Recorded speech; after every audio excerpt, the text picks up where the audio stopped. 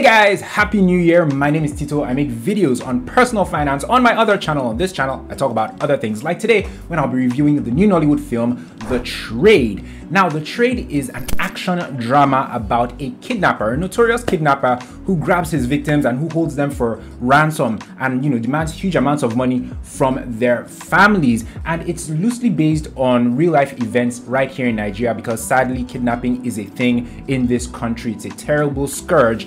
And it's also rumored that this film is based on the notorious kidnapper Evans, who was apprehended just a few years ago. The movie is directed, produced, and written by the great Jade Osiberu, so you know it's going to be a good one, right? And the film stars, this film has a great star-studded cast. This film let me know that there's a difference between a star-studded cast and a star-studded cast of actors who genuinely know how to act. Do with that what you will. But this film, right, it stars Blossom Chukwujekwu, Stan Nze, Gideon Okeke, Shawn Faqua, Kelechi Udegbe, Gregory Ojefua, Ali Nuhu, Chiwetalu Agu, Rita Dominic, I don't know if I mentioned her name, Nengi, Adoki. People kept on popping up on the screen in this film. I was like, wait, this person is in this film? This person is in this film? I particularly liked the scenes that Stan Nze and Gideon Okeke shared together. I think they had 2 scenes together in this film, and I enjoyed it because those are 2 actors, right? Let me just divert for a little while. Those are 2 actors that are some of the best in Nollywood when they collide with a great director and a great script and a great role. Gideon Okeke and Stan Nze, they will surprise you if you give them what they can work with to do an amazing job in a film, and they came really close to that in this movie. I don't want to spoil it for you guys, but I'll just leave it at that. They came really close in this movie. I enjoyed their scenes together, and I think both their performances were my favorite in this film. But generally, I mean, Blossom Chukwujekwu too did a fantastic job. Nengi Adoki did an amazing job playing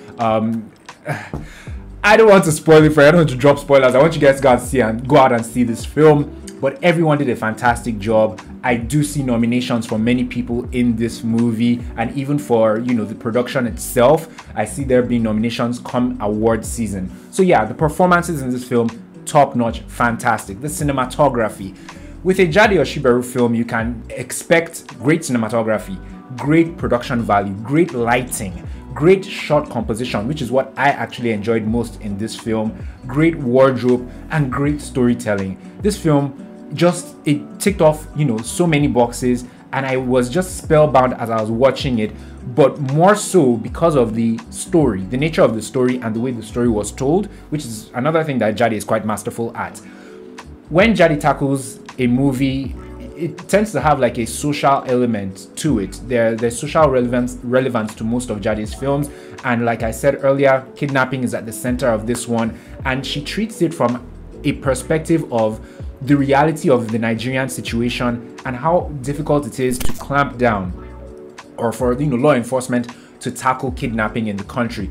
But she also does show how the lengths to which law enforcement goes to actually capture and apprehend kidnappers and to set victims or hostages free. Is it hostages, or what's the proper term? You get the point. But it does give you an interesting look on the whole dynamic and the relationship between the kidnappers, the victims' families, and the police, because not every time it's not every time that the victims' families want to go to the police because they don't want to complicate situations. They just want their loved ones back. It just gives you a very interesting appreciation. And naturally, with a Jade Osiberu film, it looks at the state's role in terms of solving social ills or solving situations that we face in this country, because sometimes there are institutional factors. You get the point. Once you see it, you'll get it. But yeah, so I like how the story was tackled from that angle. I think this film, right, I'm confident to say, actually, I shouldn't be bashful about it or scared to say it. I think this will be one of the top 10 films that I will mention at the end of 2023. Weird, right? This is the first film I'm profiling or I'm reviewing in 2023, and already I think it's a candidate for the top 10 of the year. And it's not strange because when I look back at other Jade Osiberu films, either ones she's directed or she's produced, those films could easily have made it into my top 10 of each of the years that they came out in, like Isoke or Ayinla or Sugar Rush. I mean, last year Brotherhood, which she produced, was in the top 10. I think it was even number 2 on my list. So I won't be surprised, really and truly, if The Trade makes it to my top 10 of 2023. You guys should go and see it. This is the film that I'm going to recommend to everyone that I see, everyone that I talk to, anyone who asks me what's good in the cinemas right now. This is the movie that I am going to mention. When it gets on streaming, you guys are going to, the people overseas in diaspora, they're going to eat it up. They're really going to love it. They're really going to give props to Blossom Chukwujekwu and the other actors in this film. So yeah, don't wait. You know, if you're in Nigeria, you have access to our cinemas right now. You're in a fortunate position. You can go and see that film right now, as opposed to people who have to wait a few months till it gets on streaming. I thoroughly enjoyed it. I think you will too. So go out and see The Trade. Fun fact, this movie was actually filmed years ago, I think in 2018 or 2019, but for maybe the sensitive nature of the movie, or because the Evans case was still fresh back then, this is just my conspiracy theory, I think because of that, they didn't put out this film back then. It's now been like at least 3 or 4 years since this movie was made, and I even thought this movie wasn't going to come out at all. But I was surprised when I heard from one of my siblings on January 1st that this movie was going to come out in cinemas on the 13th of January, which was just yesterday. And I saw it in the cinemas and I was thoroughly impressed, I must say.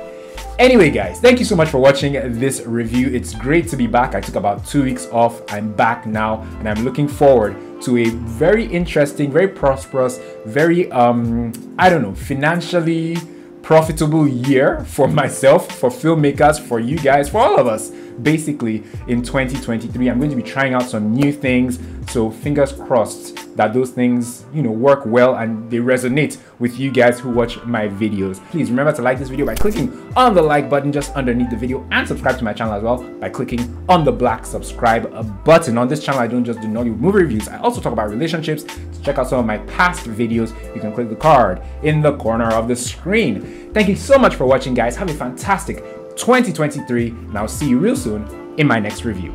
Take care.